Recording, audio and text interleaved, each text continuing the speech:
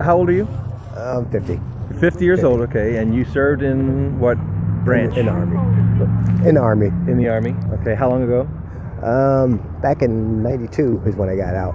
Got out in '92, okay. You know, it was rough getting work, so I did find work. I decided to leave the company I was at, went to another company. That company closed, lost contract. So, you know, kind of up and down. Lost that apartment I was in while that happened. You know, I stayed at the shelter for a while, but that's just not my thing. Just too many bad influences, too many bad people and stuff like that. I didn't want to be around the negativity. Yeah. So I decided to, you know, try to make it on my own somehow. You know, so, you know, I found work and stuff like that, but just trying to come up from some of my own personal bad decisions, you know, like I said, and some bad luck to go along with that. You know, just trying to make things happen. It just didn't always pan out. So my show has just been just to stabilize. You know, I do work, but it's not really all that good. But living in the woods, it could be just as expensive as you know, being in an apartment. Again, you got propane, you got food, you got gas, you got insurance, you get the whole 9 yards. Everything that we have here, you know, you have when you got a place. So the expenses don't match. You know, you got to make it like 5 times as much just to catch up and then keep up. But you know, and once you get bad credit, you know, nobody wants to talk to you.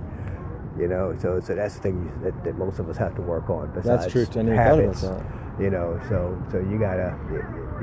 The main thing is you know, trying to stabilize. That's really the hardest thing, is trying to stabilize and get away from bad habits, get away from some of the bad things that you've been doing. You know, and that's kind of, you know, a difficult thing to process. You got to first acknowledge what they are, and we don't always know.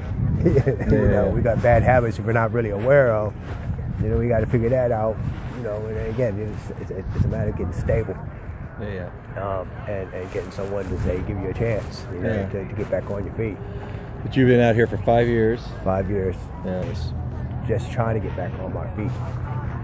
You know, taking chances and stuff like that. Of course, you know, things ain't panning out. You take chances, you get caught by the man, you got to pay that fine. So that's a big, you know, that's a big burden. Set your back again. You know, you know, driving without insurance, driving on suspended, the whole 9 yards, just trying to make ends meet. You take those chances, you get caught, you got to pay for it. You know, again, that takes your money. So again, that's what it is. And you're back to zero all over again. You know, but you got to get to work. You got to eat. You got to live. So you take that risk.